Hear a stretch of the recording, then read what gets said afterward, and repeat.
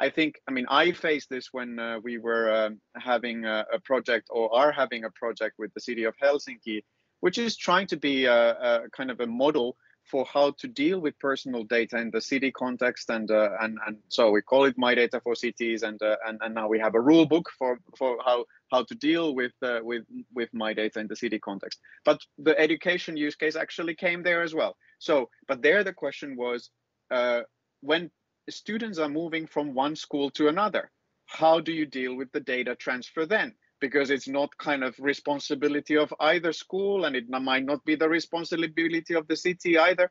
And now currently what's happening is that actually the parents are printing the data on paper and bringing it to the next school. So that's not very efficient either. So there should be mechanisms of, okay, I would really, really like to have my children's data to be moving from this school to the next school. And you know, can we facilitate that?